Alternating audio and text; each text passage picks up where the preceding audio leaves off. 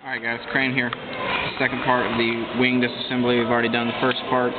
We get to the slide mechanism. We have 1, 2, 3, 4, 5, 6 small screws. There's one thing I will tell you, these screws, you should not try to interchange them with any other screws in the phone. Of course, you know, these 6, they can go back to any of those 6 slots, but you wouldn't want to try to put them on any other level of the phone. They're all different lengths and different widths. If you ever need any parts, we get plenty of phones in for parts. We can usually troubleshoot with you via email or over the phone. 850-210-2546. Go ahead and pop those out. Slide it back down this way. If you just keep pulling, the whole thing slides out. You can see underneath here, that metal lip goes right there, and that's what it catches into. When you get down to the end, just sort of bend down, it'll pop right off. Now, we are to the LCD assembly. Okay. Go back to our T4, and there are several screws in the back. We have 1, 2, 3, 4 screws on the exterior rim of the phone.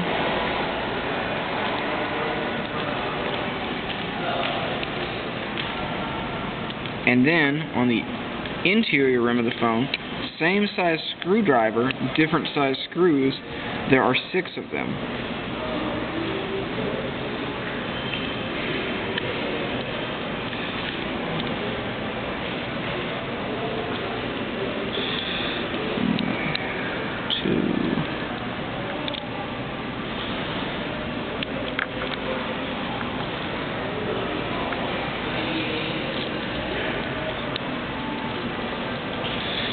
As soon as we get this off, we're actually going to feed to the LCD and digitizer.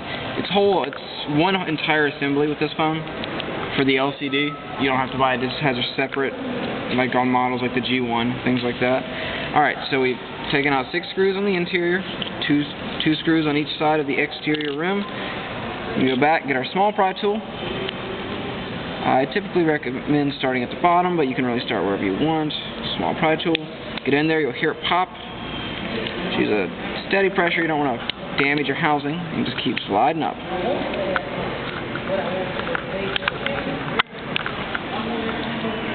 Keep sliding up.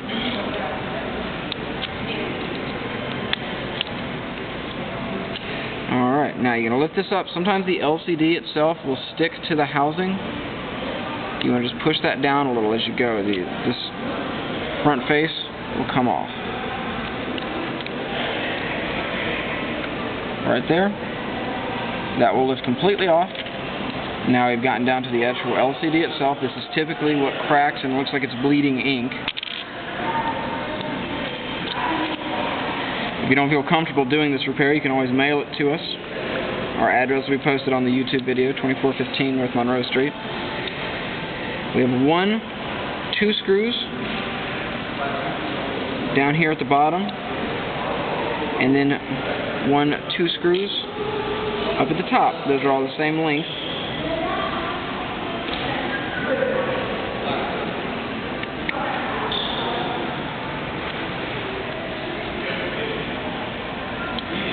Alright, we're going to lift that up. Wait, if you're working. Your flex cable actually connects through here, and there's a long flex that goes all the way around here. Okay? There's just a little bit of adhesive on the other side there. Just lift up on this side, and the entire flex cable assembly will come out. Okay? Now we've actually removed the LCD from the housing. At the very bottom, we have a hinge. Lift that up, and we separate out the LCD. That is typically the part that breaks. At the very top, you also have your earpiece. That piece right there, sometimes the earpiece will go on these phones. Lift up that tab, and the earpiece, you can just put a whole new one in there if you have one, obviously, and usually we have some in stock. I'm going to go ahead and find an LCD for this model, and we will come back and film the reassembly.